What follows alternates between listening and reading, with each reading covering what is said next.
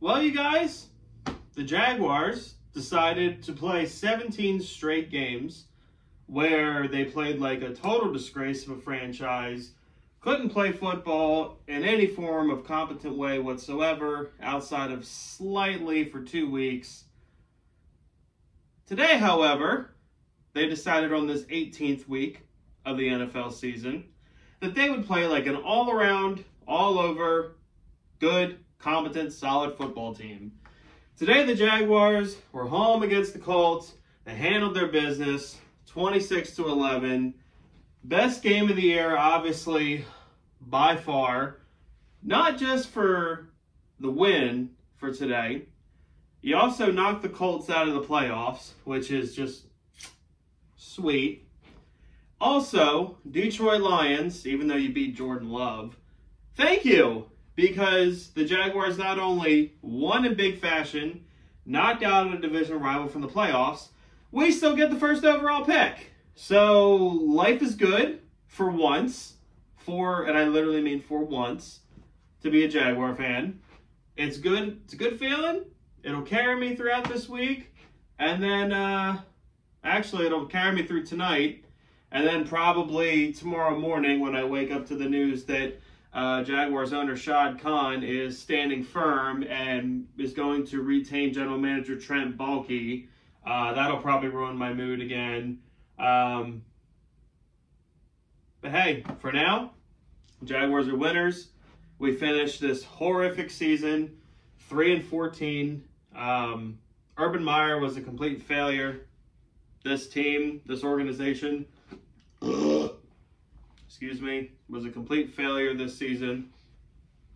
But today, none of that matters because we got the win. We got the first overall pick.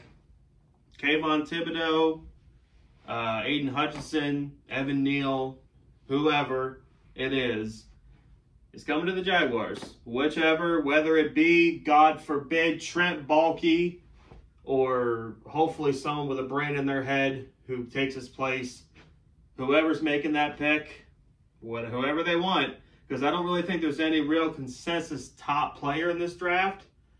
But that guy will have their pick. And the Jaguars have that privilege this year. And it sucks that we have it back-to-back years, but we still got it. We got the dub today. I'm happy. Now, the only thing that can make this day better, and if it happens tonight, I will make a video tonight, at the very latest tomorrow morning.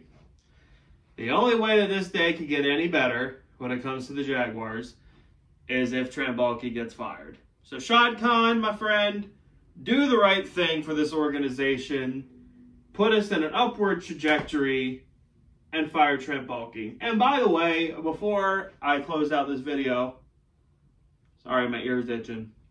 Before I close out this video, I would just like to ask one question. Trevor Haters, where you at? Where you at? Can't find you. Where you at? My man played the game of his young career today. Should have had 3 touchdowns. Should have been literally perfect in the first half. He had 4 incompletions and 4 drops. Okay, like he was just...